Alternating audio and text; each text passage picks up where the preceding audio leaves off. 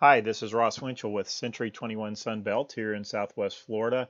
Today we're going to go over our latest sales charts for Cape Coral off-water home sales. We have updated numbers through the end of June that we have charted and that we're looking at right now on our screen. As you notice, we have been tracking this data since September of 2004. The red line indicates the average or median sales price, and the blue line indicates sales.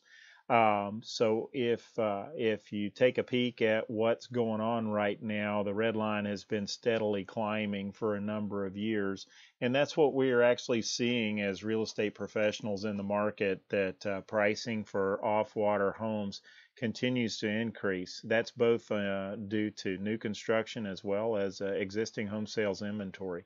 So how does this impact you? If you're a seller, it's a great time to sell. There's low inventory, and there tends to be, with that, there's high demand.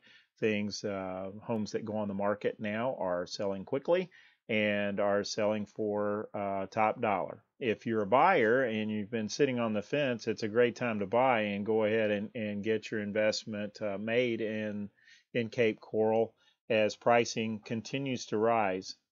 We are particularly seeing that in the pool homes, which isn't charted here, but Cape Coral off-water pool homes are very, very popular right now. So if you have any questions, feel free to reach out to me. I'm Ross Winchell with Century 21. My phone number is 239-898-1214, or any one of our top producing team members here at Kaufman and Associates would be happy to help you.